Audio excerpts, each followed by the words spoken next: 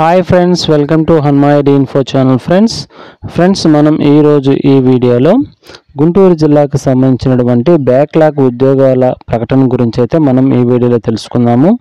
ఒకసారి ఈ వీడియోలో ఈ బ్యాక్లాగ్ ఉద్యోగాల ప్రకటన గురించి గమనించినట్లయితే విభిన్న ప్రతిభావంతులు బ్యాక్లాగ్ ఉద్యోగాల ప్రకటన గుంటూరు జిల్లానైతే ఉన్నది. నోటిఫికేషన్లో వివిధ శాఖల్లో విభిన్న ప్రతిభావంతులు బ్యాక్లాగ్ ఉద్యోగాల నియామకం గురించి అవిభాజ్య ఉమ్మడి గుంటూరు జిల్లాకు చెందిన అర్హులైన విభిన్న ప్రతిభావంతులు దివ్యాంగుల నుండి ఈ క్రింది తెలిపిన వివిధ కేటగిరీలకు రిజర్వ్ చేయబడిన 49 బ్యాక్లాగ్ పోస్టులకై దరఖాస్తులు ఇక్కడ ఇవ్వడం జరుగుతుంది.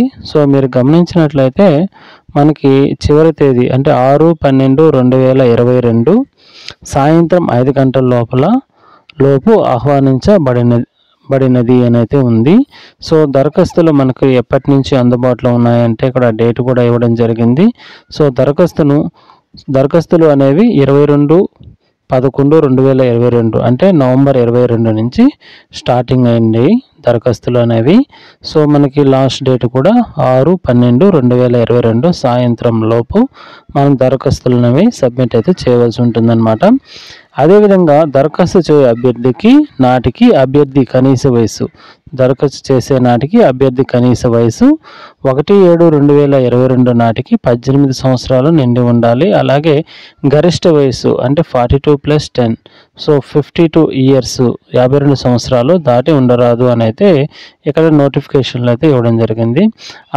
అదేవిధంగా ఒకసారి ఇక్కడ పోస్టుల వివరాలను మనం గమనించినట్లయితే ఇవన్నీ కూడా రిజర్వ్ చేయబడిన కేటగిరీకి సంబంధించిన సైడ్ అయితే ఇచ్చి ఉన్నారు. ఉద్యోగ వివరాలు, ఉద్యోగముల పేర్లు, వివరాలు అయితే అదేవిధంగా విద్యా అర్హత కూడా ఇక్కడ ఇవ్వడం జరిగింది. గ్రూప్ 4 డిఎస్సి అంటే డిఎస్సి పోస్టులు అంటే డిస్ట్రిక్ట్ సెలక్షన్ కమిటీ అని అర్థం అన్నమాట. ఇక్కడ జూనియర్ అసిస్టెంట్స్కి సంబంధించినటువంటి క్వాలిఫికేషన్ కూడా ఇవ్వడం జరిగింది. ఇక్కడ పోస్టుల వివరాలు ఇక్కడ స్త్రీలు 2, ఓపెన్లో 2. అదేవిధంగా ఇక్కడైతే మీరు కేటగిరీ కూడా ఇచ్చున్నారు కదా, రిజర్వ్ చేయబడిన కేటగిరీ. ఇవి కూడా మీరు ఇక్కడ గమనించుకోవాలి. ఏ కేటగిరీకి ఎన్ని పోస్టులు ఉన్నాయి విషయాన్ని మీరైతే ఇక్కడ టేబుల్లో గమనించండి ఫ్రెండ్స్. అదేవిధంగా జూనియర్ ఆడిటరు దాని క్వాలిఫికేషన్ కూడా ఇచ్చి ఉన్నారు. భారతదేశంలో గుర్తించబడిన ఏ విశ్వవిద్యాలయం నుండి అయినా బ్యాచిలర్ డిగ్రీ కలిగి ఉండాలి. మార్కుల జాబితా జత చేయవలను. కంప్యూటర్ ఆటోమేషన్ పరిజ్ఞానం కలిగి ఉండాలి. అది జూనియర్ ఆడిటర్. అదేవిధంగా ఇక్కడ జూనియర్ అసిస్టెంట్స్ కూడా ఇవ్వడం జరిగింది, సేమ్గా ఉన్నాయి. జూనియర్ అసిస్టెంట్స్ కూడా క్వాలిఫికేషను. అదేవిధంగా భారతదేశంలోని గుర్తింపు ఏ విశ్వవిద్యాలయం నుండి అయినా బ్యాచిలర్ డిగ్రీ కలిగి ఉండాలి. అదేవిధంగా ప్రభుత్వ సాంకేతిక పరీక్షలో టైప్ రైటింగ్లో హయ్యర్ గ్రేడ్ నందు ఇంగ్లీషు మరియు తెలుగు భాషల్లో ఉత్తీర్ణులై ఉండవలను. లేనచో executive secretaryship recognised by the NIVH కలిగి ఉండాలి అని అయితే ఉన్నారు. డిగ్రీ మరియు తెలుగు ఇంగ్లీష్ టైప్ హయ్యర్ మార్కుల జాబితాలో జత చేయవలను. కంప్యూటర్ ఆటోమేషన్ నందు పరిజ్ఞానం కలిగి ఉండాలి అని అయితే ఉంది.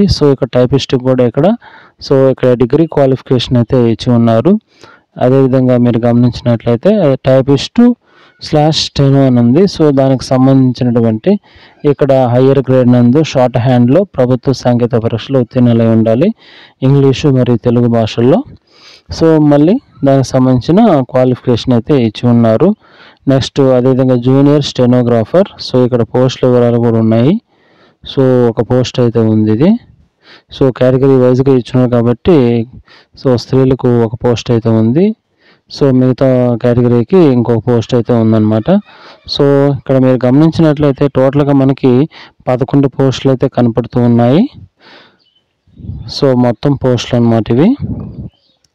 అదేవిధంగా ఇక్కడ గ్రూప్ 4 రిక్రూట్మెంట్ విధానం కూడా ఒకసారి గమనించినట్లయితే 12/5/2014 ప్రకారం డిగ్రీలో మార్కుల మెరిట్ ప్రకారము సర్వీస్ కమిషన్ డిఎస్సిచే నిర్వహించబడు ఆఫీస్ ఆటోమేషన్ మరియు కంప్యూటర్ వినియోగంపై పరీక్ష నిర్వహించబడును అయితే ఉంది. అంటే కంప్యూటర్ నాలెడ్జ్ని మనం ఇక్కడైతే వీరు చెక్ చేయడం జరుగుతుందన్నమాట.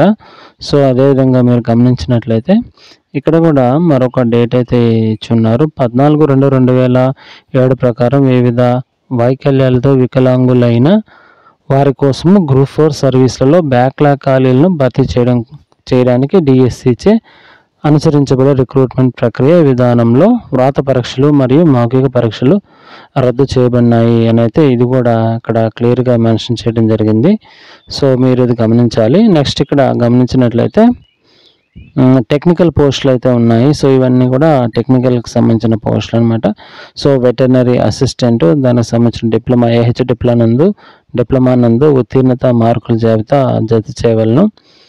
అదేవిధంగా ఫార్మసిస్ట్ గ్రేడ్ 2 అని అయితే ఉంది. D pharmacy, B pharmacy plus council registration అయితే ఉండవలను. సో ఇవి వెటర్నరీ అసిస్టెంట్కి అయితే స్త్రీలు ఒక పోస్ట్ అయితే ఉంది. నెక్స్ట్ ఇక్కడ డి ఫార్మసీలో ఓపెన్లో ఒకటి అయితే ఉంది. సో ఇక్కడైతే కేటగిరీ అయితే ఇచ్చున్నారు. ఇక్కడ కేటగిరీస్లో 4, 5, 6, 7, 8 అని ఉంది కదా. సో ఇక్కడ 8th కేటగిరీలో అయితే ఒక పోస్ట్ అయితే ఉందన్నమాట అన్నిటికీ కూడా. నెక్స్ట్ ఇక్కడ ఎంపీహెచ్ఏ అని ఉంది కదా, ఇంటర్మీడియట్తో పాటు ఎంపీహెచ్ఏ ఉత్తీర్ణత మెడికల్ బోర్డు ఏపీ నందు రిజిస్ట్రేషన్ చేసి ఉండవాలని అయితే ఉంది. సో ఇది కూడా వేకెన్సీ డీటెయిల్స్ అయితే ఇచ్చున్నారు. నెక్స్ట్ ఇది కూడా health assistant science of environmental సైన్స్లో గ్రాడ్యుయేట్, మరి అంతకంటే ఎక్కువ bachelor of science honours, master of science, MSc sanitization, biotechnology విభాగాల్లో microbiology, environmental science, botany, zoology, bioscience, pharma, MPharm, B Pharma. So ఏపీలోని గుర్తింపు కళాశాల నుండి multi purpose health assistant training course ప్రభుత్వం సూచించిన ప్రమాణాల ప్రకారం physical fitness for camp life as per standard అనేది ఉంది. సో ఇదైతే ఉండాలన్నమాట, క్వాలిఫికేషన్ అనమాట ఇది.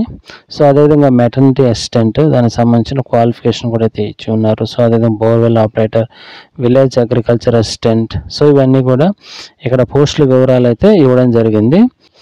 సో మీరు ఇక్కడ గమనించినట్లయితే దరఖాస్తు చేసే నాటికి అభ్యర్థి వయసు 18 సంవత్సరాలు పైబడి ఉండాలన్నమాట. 1/7/2022 నాటికి, అంటే 42+10 అయితే అంటే 52 ఇయర్స్ అయితే దాటి ఉండరాదు అన్నారు. సో ఇక్కడ మీకు ఎలాంటి డౌట్స్ ఏమన్నా కూడా మీరు ఇక్కడైతే మనకు ఇవ్వడం జరిగింది. సో వెబ్సైట్ కూడా ఇవ్వడం జరిగింది. సో మీకు డీటెయిల్స్ అనేవి కంప్లీట్గా తెలియడం కోసం ఇక్కడ వెబ్సైట్ కూడా ఇవ్వడం జరిగింది. దరఖాస్తు చేసుకున్నట్టుకు నోటిఫికేషన్ ప్రచురణ తేదీ అంటే 6/12/2022 సాయంత్రం లోపల ఇవ్వాలైతే ఉన్నది అప్లికేషన్స్ అనేవి. సో మీరు గమనించినట్లయితే ఇక్కడ నోటిఫికేషన్ కూడా ఇక్కడ డౌన్లోడ్ చేసుకోవచ్చు. ఇది వెబ్సైట్ అనమాట. సో ఇక్కడ గమనిద్దాం. ఇక్కడ Guntur ap.in/dw2022. సో నేను ఈ వీడియో కింద డిస్క్రిప్షన్లో కూడా ఈ వెబ్సైట్ అడ్రస్ అయితే ప్రొవైడ్ చేస్తాను. మీరు అక్కడి నుంచి కూడా మీరు ఈ నోటిఫికేషన్ని డౌన్లోడ్ అయితే చేసుకోవచ్చు. సో మీరు అప్లికేషన్స్కి ఏమేమి జతపరచవలసిన డీటెయిల్స్ అన్నీ కూడా ఇక్కడైతే ఇవ్వడం జరిగింది. సో మీరు ఇవన్నీ చదువుకొని సో అప్లికేషన్స్కి వాటిని జతపరిచి మీరు అప్లికేషన్స్ అనేవి సో అక్కడ ఇచ్చినటువంటి తేదీ లోపల మనం చేరేట్లు మనం జాగ్రత్త తీసుకోవాలి. సో ఇక్కడ ఇది పేరును జిల్లా ఉపాధి కార్యాలయం నందు నమోదు చేసి ఉండవలను. నమోదు చేసుకొని వారు దరఖాస్తు చేసిన వారికి ఎంప్లాయ్మెంట్ సీనియారిటీ మార్కులు కేటాయించబడును. సో కొంతమంది అయితే ఎంప్లాయ్మెంట్ కూడా చేసుకుంటారు అనమాట. సో వాళ్ళకైతే సీనియారిటీ కూడా ఉంటుంది అని అర్థము. సో ఒకే అభ్యర్థి ఒకటి కన్నా ఎక్కువ పోస్టులు దరఖాస్తు చేయదలిచిన ప్రతి పోస్టుకు విడివిడిగా దరఖాస్తు చేసుకునేవాళ్ళను. సో ఇది ఒక్కొక్క పోస్ట్కి ఒక్కొక్క అప్లికేషన్ అనేది విడివిడిగా మనం ఫిలప్ చేసి మనం పంపించవలసి ఉంటుందన్నమాట. నిర్ణీత గడువు తదుపరి దరఖాస్తులు ఎటువంటి పరిస్థితులను అంగీకరించబడవు. సో మనకు వాళ్ళు ఇచ్చిన డేట్ తర్వాత మన అప్లికేషన్ రీచ్ అయితే సో అది అంగీకరించబడదు అని అయితే కంప్లీట్ డీటెయిల్స్ అయితే ఇక్కడ ప్రొవైడ్ అయితే చేయడం జరిగింది. సో ఇవి ఫ్రెండ్స్, దీనికి సంబంధించిన ఇంకా ఉన్నాయి ఫ్రెండ్స్, ఇందులో వివరాలు అయితే ఉన్నాయి. సో ఇవన్నీ మీరు క్లియర్గా చదువుకున్న తర్వాత మాత్రమే ఈ పోస్టులకు అయితే మీరు అప్లై అయితే చేసుకోవచ్చు ఫ్రెండ్స్. ఈ వీడియో నచ్చితే లైక్ చేయండి, అదేవిధంగా షేర్ చేయండి ఫ్రెండ్స్. ఇలాంటి అప్డేట్స్ మన ఛానల్స్ పొందడానికి మన ఛానల్ హనుమాయిడి ఇన్ఫో ఛానల్కి అయితే సబ్స్క్రైబ్ అయితే చేసుకోండి. Thank you friends for watching this video. Have a nice day friends.